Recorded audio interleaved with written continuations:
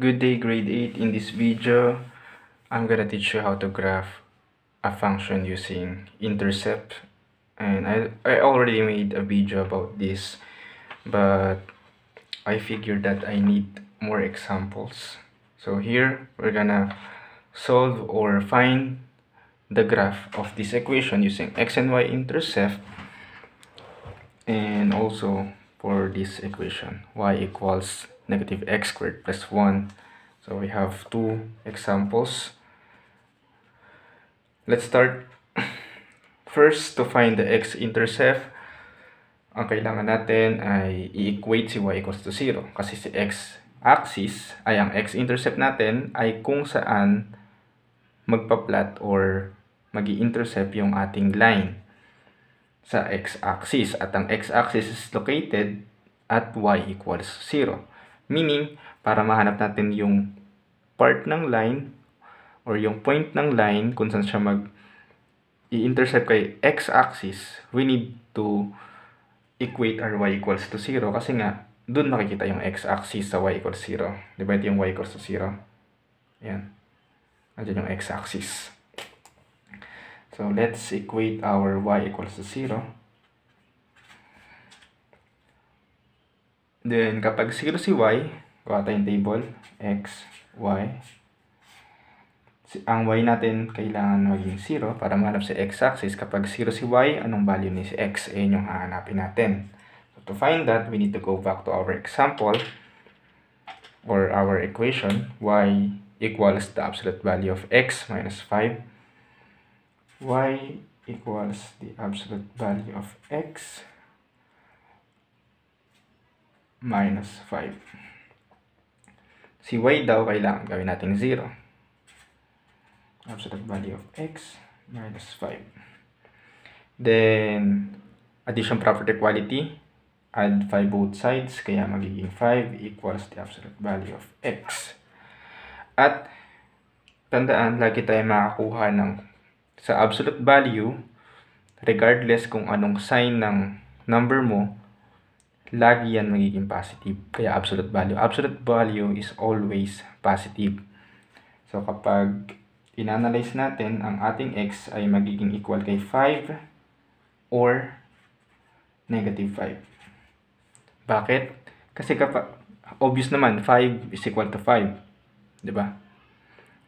Eh, bakit negative 5? Kasi nga, kapag naka-absolute value ka, kahit negative 5 pa yan, kapag ang labas ng value mo ay positive.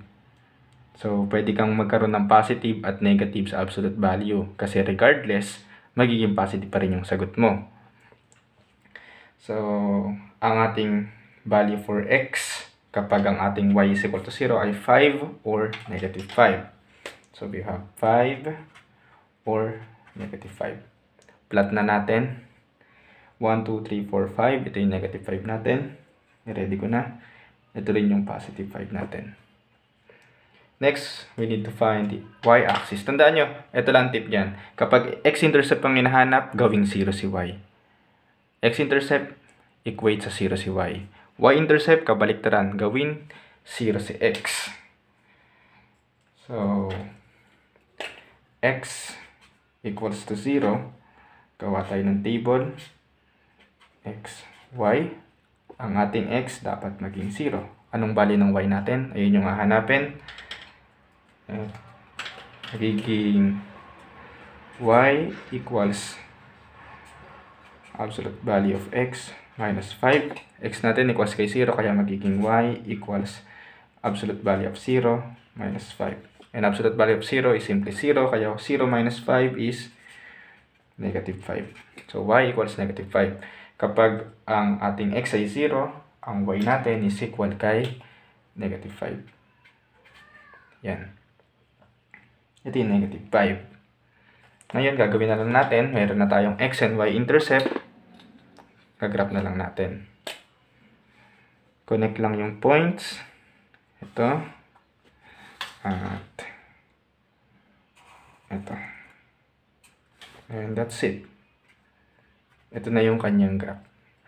So, kapag ginamit natin sa x and y intercept, hindi na natin kailangan gumawa ng table of values ng parami. Dalawa na lang na point ang hanapin natin.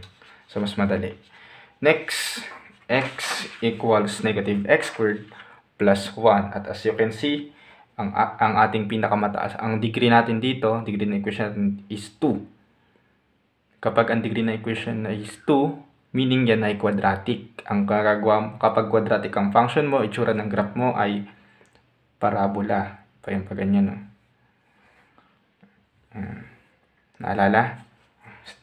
Anyway, solve pa rin natin. X-intercept, equate lang natin si y kay 0. Y equals 0. Gawa tayong table. X and y. Si y kailangan maging 0. Hanapin value ni x. Ngayon, balik tayo sa equation. Y equals negative x squared plus 1.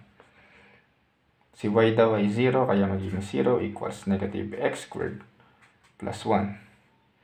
Then, subtraction property of equality. Subtract tayo ng negative mag-subtract tayo ng 1, minus 1, kaya magiging minus 1 equals x squared. Then, pareha silang merong negative. Pwede tayo mag-multiply both side ng negative 1. Pag nag-multiply ka both side ng negative 1, nagiging positive, parang ganito. Negative 1 times negative 1. So, wala tayong na-violate na rule. Kasi nga, nag-multiply tayo sa dito, sa right side ng equation, nag-multiply din tayo sa left. So, same pa rin yan. Magiging lang yan x squared equals 1. Kasi negative 1 times negative 1 is 1. Negative x squared times negative 1 is x squared, positive. Binaliktad ko lang to Okay lang naman yung pagbaliktad. Then, get the square root. Square root ng x squared, square root ni 1. Magiging na lang tong x equals, ang 1 natin is either positive or negative 1. So, we have x equals 1 or negative 1. So, kapag daw ang ating y ay 0, ang x natin ay pwede maging 1 or negative 1.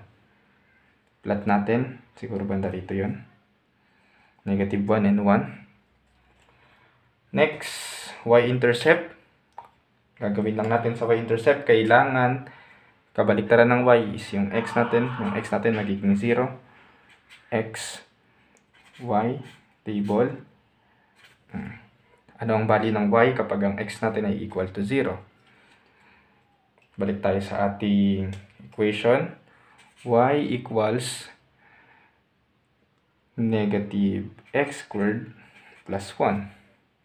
Then y equals negative 0 squared plus 1. Magiging y equals 0 squared is 0. Matitira ay 1. So, y equals to 1. Kapag ang ating x ay 0, ang ating y ay 1. Ayun ang ating y-intercept. Plot natin, y equals to 1, nandito yun. Kasi positive, nasa taas. Then, kapag quadratic ang ating function, ang nabubuo lagi nating graph dyan ay parabola. Paano ba mag-drawing ng parabola? Curve siya. Diba? Ito ang kanyang vertex. Okay. So, parang ganito yung itsura niya. Yan. Yan. Ganda, no? Ayan yung graph ng ating function. Y equals negative x squared plus 1. So, that's it. X-intercept, equate lang si y kay 0. Then, solve for the value of x. Then, si y-intercept naman, equate lang ang x kay 0. Then, solve for the value of y if x is equal to 0. Ganun lang. Then, kapag na-plot na, i-graph lang natin.